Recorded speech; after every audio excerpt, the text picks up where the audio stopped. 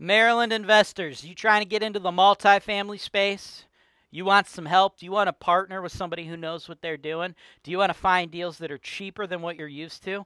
Probably. Who wouldn't, right? We help you make money and we make it easy. Let's go. This is your show. This is the show where I work for you directly, taking your needs. I'm going through the MLS and I'm trying to find the best possible deal for you guys. Put down 25%. That's the perfect way to buy this. That's why real estate investing is the greatest industry in the world. Welcome to the show. James Wise here. Today's show is from my man Terry. Terry's an investor in Stevensville. And Terry, I know you got like 90 G's, and we've been doing a lot of properties. I think this one is one of the nicest ones I've sent you. It's in an area you really, really like. I believe you can get this financed, but I know you're having issues with your lender. But, dude, if you could try to figure out a way to get your lending situation squared away, I know you got issues with that. You had that foreclosure in the past, but I know you have other lenders that we've sent you that will do deals with higher down payments, or maybe you do like delayed financing. Moral of the story is I know you're working on your end trying to get your financing squared away. What I've done for you here today, brother, is I've showed you this probably might be one of the best properties I've sent to you, right? So if there's ever a time for you to make your first move, it's now, it's today, it's with this property. Let's take a look. Man, I hate those other real estate gurus out there. Those real estate gurus that lead you guys to believe fairy tales, lead you guys to believe in magic, lead you guys to think that there's going to be genies granting your wishes if you buy their course or their program. Like there's going to be hot girls in bikinis just popping out. That's not the real life of a real estate investor. And here on HoltonWiseTV, we give it to you straight. Welcome back, folks. Now, I want to show you guys this multi-deal that is really tickling my feather. I don't know. Get my beak wet. Trying to think of other cool phrases to say. I don't have any. If you have some, put them in the comments. That'd be cool. But tickling my fancy? I don't know why I'm stuck on tickling right now. It's getting weird.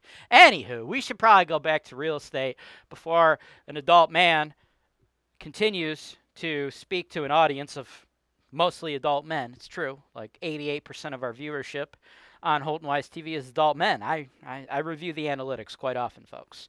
So I can tell you with utmost confidence that 88% of the people watching this are also adult men, wondering why this adult man is going on a tickling rampage. I am not going to say tickling again. Anywho, the address of this multifamily property, 156 Stanford Ave, Elyria, Ohio. Hit the market 14 days ago, but that is misleading, okay? It hit the market, and then it immediately got bought, right? Put under contract with another buyer, and then they backed out. Don't worry. It's irrelevant why they backed out, folks. People back out on these investment deals all the time. I know I get a lot of new real estate investors. The first question, they're like, they backed out. Why'd they back out? Oh, my God, why'd they back out? Is that a red flag? Is this a horrible deal? Oh, my God, it's going to explode. Calm yourself, folks.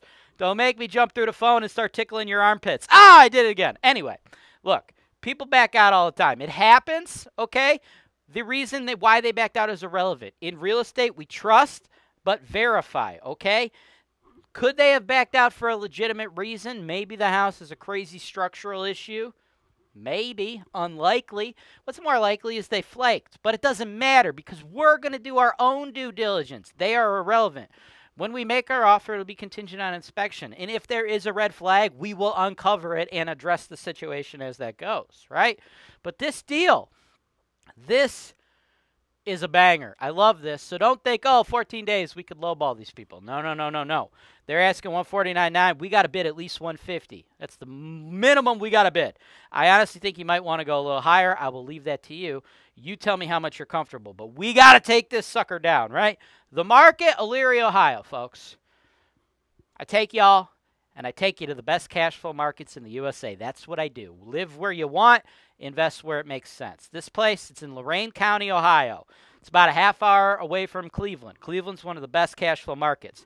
This particular municipality, this county, they're getting 2 new naval bases this year. That's going to be like 3,000 or 4,000 new jobs, number one. Number two, the city of Cleveland, where a lot of investors from a national scale, right? People like you looking to go out of state for the cash flow markets. You guys flood the city of Cleveland because that's the most well-known one, leaving big cash flow just a half hour west that a lot of people aren't paying attention to, right?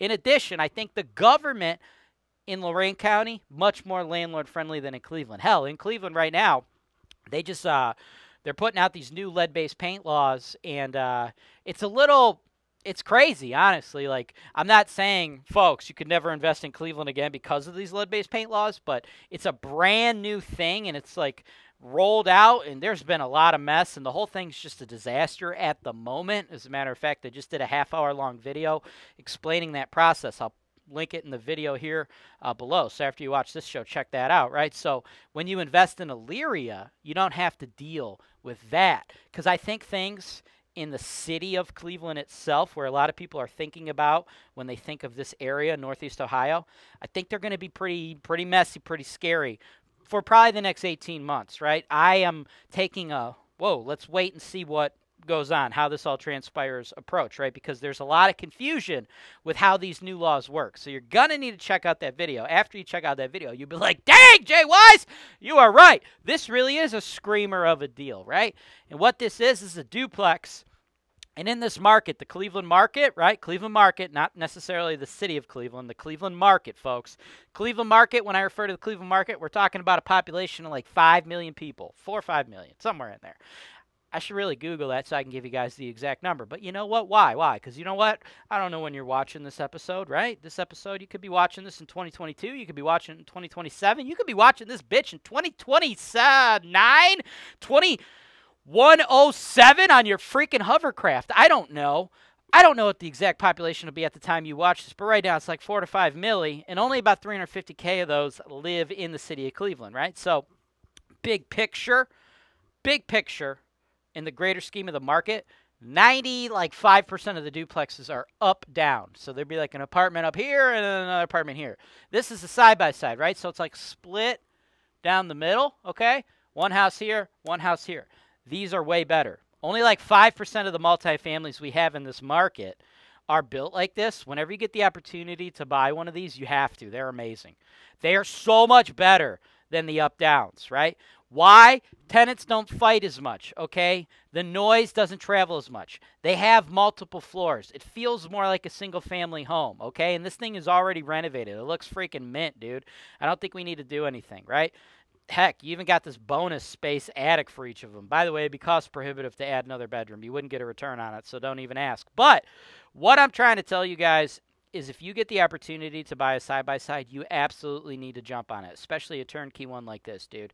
You're going to get higher rents. More importantly than the higher rents, you're going to get tenants that stay much longer, right?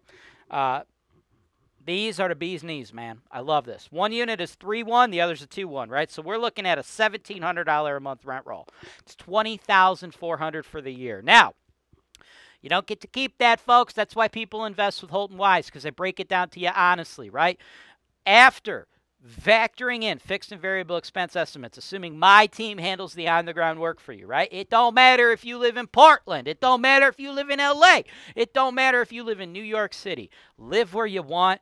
Invest where it makes sense. My team handles the on-the-ground work, and I believe your level of performance should look at a clear NOI of around $9,000 a year after factoring in all you got to pay us to handle the thing, so it's completely passive for you, right? You only put down 37.5. Bank kicks in the other 112.5. That is just shy of a 10% cash-on-cash return. In all honesty, it might even perform better than that, right? Because back to the other chart, I have you keeping back $1,020 for repairs and maintenance, $1,020 for vacancy and non-payment, $1,020 for CapEx. That's like $3,000 every year. When things go good, that goes right into your pocket. I'm just not letting you consider that as cash flow. It still goes to you, right? You don't pay, you don't like have to factor in the vacancy if you have 2 tenants in there, right? You don't have to factor in CapEx if you're not doing CapEx, but I have you guys add that in to think about it because like this property, the roof, it's like a $10,000 roof. You only got to do the roof once every 30 years, right? So I'm having you like average out the cost, right? Because like if it's like the roof's due in 1 year, you're spending $10K. So that's what you're like You're aggregating that stuff out. That's why I have you guys do that. But the fact that this has a 3-bedroom unit, number one. Number two, it's the beautiful side-by-side layout. Your vacancy in non-payment, it's probably going to be lower than we see on average, right? Because most of the duplexes we deal with are the up-downs, and tenants turn over much more frequently in those, right? You always got the guy upstairs like, "Ah, the guy downstairs making noise. Ah, the guy upstairs making noise." It's a whole big issue, right? These things perform. I really dig this deal. Nice, safe, solid investment, right? So I think you got to spend at least $150. I would not have an issue with you going $155, maybe even $160 to make sure you lock this thing up because it's rare, it's going to move quick, and I think it's going to be a heck of an earner for the long haul. Thanks for watching. Subscribe to HoltonWise TV for more financial information, education, and entertainment.